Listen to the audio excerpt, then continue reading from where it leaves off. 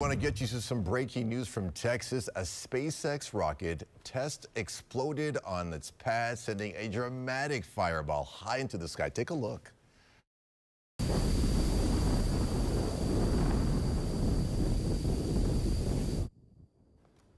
Now, the company said the Starship experienced a major anomaly while on the test stand there.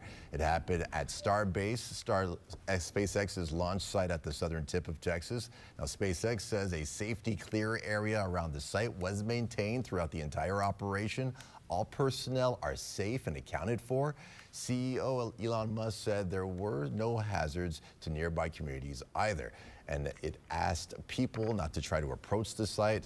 The company said it's working with local law enforcement and officials to respond to the explosion. Now, this is not the first anomaly for the SpaceX Starship rocket. 2 of the 3 most recent flights ended up in explosions before the spaceship could reach its planned suborbital trajectory. Then just a few weeks ago, the upper stage of Starship spun out of control and broke off into the atmosphere over Turks and Caicos. We showed you that story as well.